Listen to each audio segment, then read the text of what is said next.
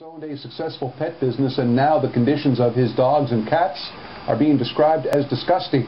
Bud Wheatley is going to jail for his treatment of animals. Sally Pitt was in court for our top story tonight.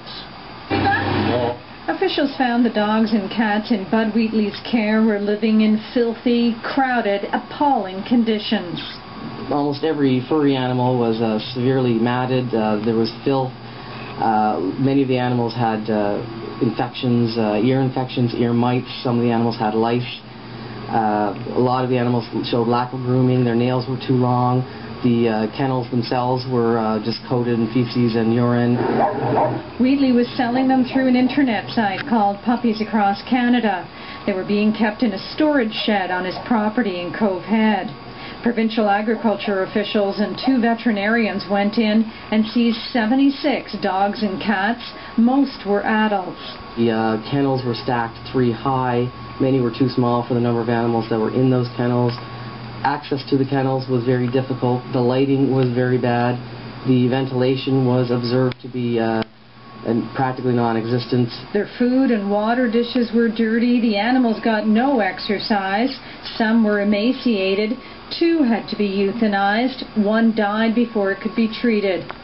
Bud Wheatley pleaded guilty to the charges of causing pain, suffering, and distress to animals in his care. He told the court he had a hard time keeping staff and couldn't sell enough animals. He knows that he was ultimately responsible for the situation that led to the problems with the animals in his care, and he is remorseful that the situation got to the point that it did. The Humane Society ended up cleaning, treating, and caring for the seized animals. Most were adopted into new homes. So we know now that what happened to those animals was a crime, and it was punished. And the full force of the justice system was shown today. Judge Nancy Orr called this case incredible and said she found it surprising that government officials allowed Wheatley to operate for 15 months without a license, even though inspectors did visit his operation.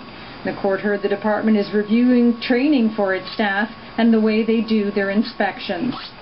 The judge sentenced Bud Wheatley to 5 months in jail and fined him $200.